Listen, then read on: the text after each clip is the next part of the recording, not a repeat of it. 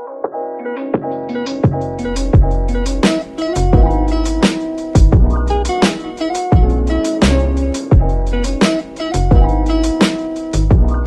guys, I hope you're all doing really well. So today we are making the famous Gigi Hadid pasta. Now, if you don't know what I'm talking about, this is a delicious spicy vodka pasta that's gone viral on like every social media platform because Gigi shared her recipe for it on her stories and now everyone has been recreating it. So I thought I would try it myself and I can confirm that it is incredible.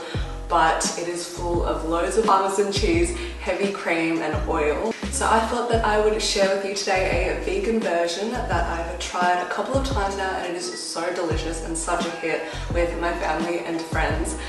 And it is just as good as the original. So if you're as excited as I am, make sure you hit that thumbs up button and also hit the subscribe button below if you want to see more healthy recipes like this that are also super delicious. So let's get into the recipe. So for this recipe you are only going to need a couple of ingredients. So the first one is of course pasta. Now I'm doing the exact same pasta that Gigi used, which is this shell pasta. It's in like a really cute seashell shape, but you can obviously use whatever pasta you like. You can even use like one of those 0-calorie cognac vegetable pastas which have no carbs. That would be really nice as well. And then you'll obviously need some tomato paste because this is a red pasta sauce. You'll need a quarter of an onion. So this pasta actually is a serving for 2 people, so double it if you need to. And then I'm using 2 cloves of garlic, and then make sure you chop up both the garlic and the onion. A teaspoon of chili flakes. This will give it a really nice kick, but you can obviously omit that if you don't like spicy. And then some really good quality olive oil. So I am using this ultra premium extra virgin olive oil. You can use coconut oil if you like, but olive definitely has the best Italian-y flavor. Some salt and pepper. I recently started using like really high quality expensive sea salt, and this is from the Malden brand, and I can tell you makes such a difference to all your savory recipes. Like I put this on everything. And instead of heavy cream, we are going to use coconut cream instead. So you can also use coconut milk. You just need to make sure that it's a really high quality can. So make sure that the only ingredient is coconut and water. So this one has 85% organic coconut extract, so you know that this is a really high percentage of coconut and there's only 15% of water, because a lot of other coconut milk and coconut cream brands can have like a diluted version and have lots of additives like cornstarch and things like that. So you just want pure coconut cream. This is really easily available in supermarkets, but if you don't have coconut cream, you can also use cashew cream or nutritional yeast, or also soy milk mixed with olive oil. That also has like kind of a heavy cream taste and texture as well, but I reckon the best one is definitely coconut cream. So I've got my pan on a medium heat. I'm just gonna pour in the 1/4 cup of olive oil into the pan, and this is my favorite olive oil. It is so beautiful and super high quality. I'm just gonna finely dice a 1/4 of an onion. I'm using a brown onion. And also finely dice a small clove of garlic. And then I'm going to throw the onion first in our olive oil and let that cook for about a minute or 2. And then add in the garlic. Then we'll add the tomato paste, about a 1/4 cup. And then just let that cook until it's a bit darker in color and caramelized. And it's already smelling so good. While I let that caramelize, I'm going to start cooking the pasta shells. And you can use any pasta you like, but I'm staying true to Gigi's recipe and using some shells. And this literally cost me 99 cents from the store. Super affordable. So I'm gonna let that water boil. And of course, always salt it. And for 2 people, I'm gonna add in half the packet. So this is the part where Gigi adds in the heavy cream, but we are going to use our coconut milk or coconut cream instead, making sure that you get a good quality brand so that it is nice and thick and creamy. Then we are gonna add the best ingredient, which is our vodka. Now you can obviously use any brand of vodka. This is just what I have.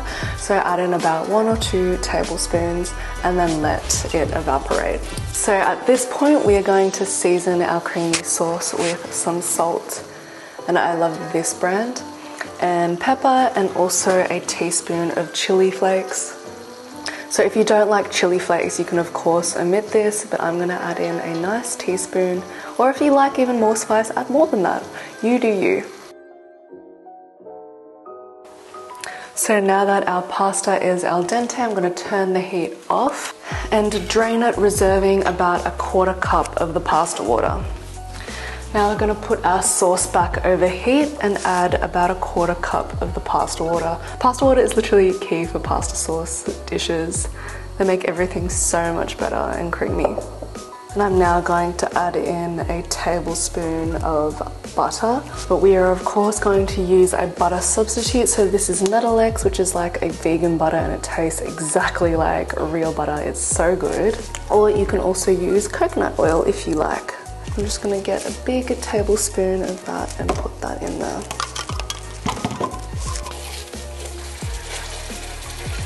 And now that that's beautifully thickened, we can take it off the heat and stir through our pasta.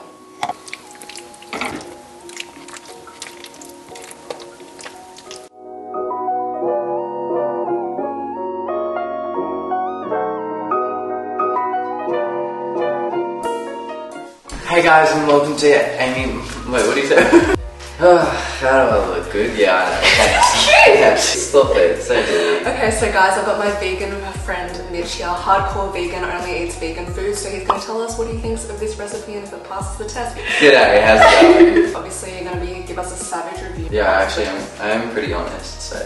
Yes, savage. Savage honest, I've cried a couple times. Let's do it. Okay, ready? Cheers. Yeah, okay. She's onto something. Can you cook this for me like every night? It's got like it's almost like a spicy vodka. So that's like giving it that extra kick. Yeah. Oh, love me some vodka. You could just leave me with this pasta, yeah? Yeah. Like the whole pan? Yeah.